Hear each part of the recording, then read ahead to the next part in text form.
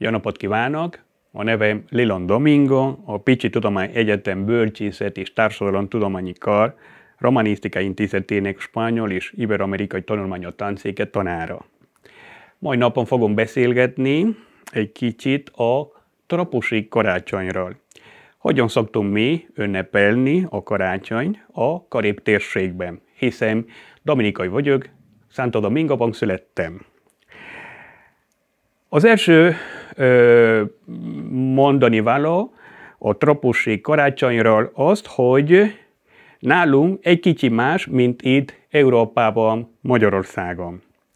Hát az első nagy különbség természetesen az éghajlat, hiszen nálunk Dominikában és a Karib térségben, hát általában ilyenkor megelőzik például a 30 Celsius fokot a hőmérséklet, amikor itt nálunk például Európában tél, igazi tél van.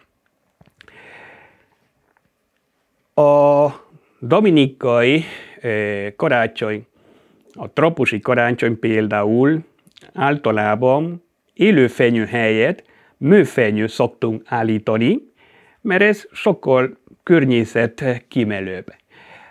Természetesen hozzá is kell tenni, hogy erdő szempontból nem annyira jól járunk, és a másik pedig, hogy ez már nagyon régi szokás, hogy inkább ilyen műfenyőt szoktunk inkább állítani. Más szinten a hangulata ilyenkor, mert már októberben beállítják a lakásba a 2-3 méteres feldíszített fákat, és ilyen korában már, októberben kb. Elkezdik játszani a rádiók a karácsonyi dalokat.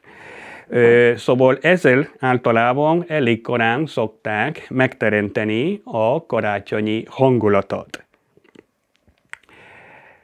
A díszítés kapcsán, a magyar díszítés kapcsán például itt nálunk egy kicsi puritán tűnik a dominikai divathoz képest, mert nálunk általában iszonyúan tele vannak dísszel a fák, dús, barak, burjánzás az egész. És nagyon érdekes módon szoktak például versenyezni, lehet így ilyen mondani, hogy milyen fa minél több bekerüljen például ilyen díszek. Nagyon sok családnál a karácsonyfák október közepétől húsvétig állnak teljes díszben. Mivel műfa, szóval nem eredeti fenyőfák, szokták állítani, nyilvánvaló, hogy ilyenkor nincs ilyen probléma, hogy valami probléma legyen velük, és ilyen hosszú idő általában szokták megtartani a karácsonyi fa, azzal a céljával, hogy meglegyen a saját hangulata, a saját formája. December 21-én általában szokták összegyűlni mindenki a családból.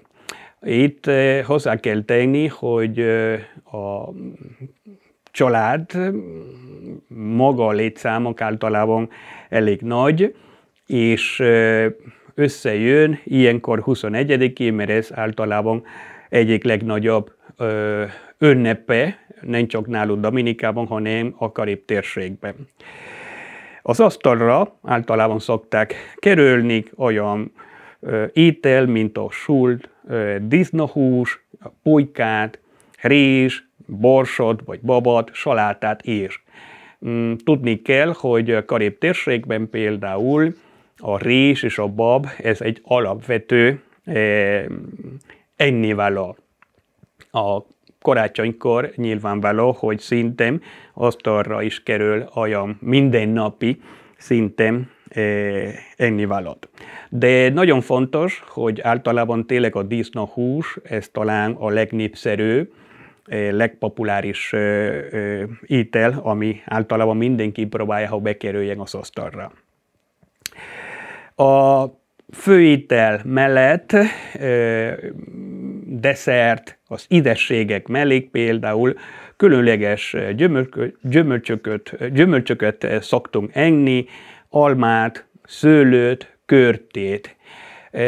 Nálunk Dominikában például szokták mondani, hogy ezeket a déli gyümölcsök, és ilyenkor nagy mennyiséget szokták akkor fagyasztani, eladni, az utcákon például tele vannak ilyen helyet, ahol is kaphatod.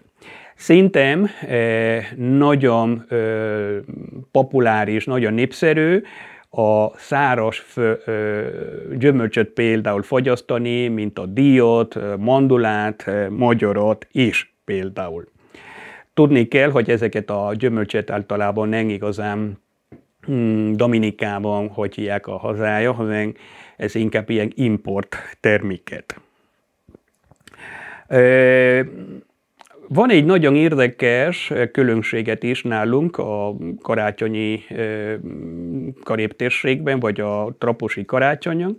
Például, hogy Karib-térségben, de lehet is mondani, hogy Latin-Amerikában nem szokás karácsonykor, szóval 21-én, vagy 25-én például ajándékot adni, hanem inkább a január 6-án a víz keresztkör.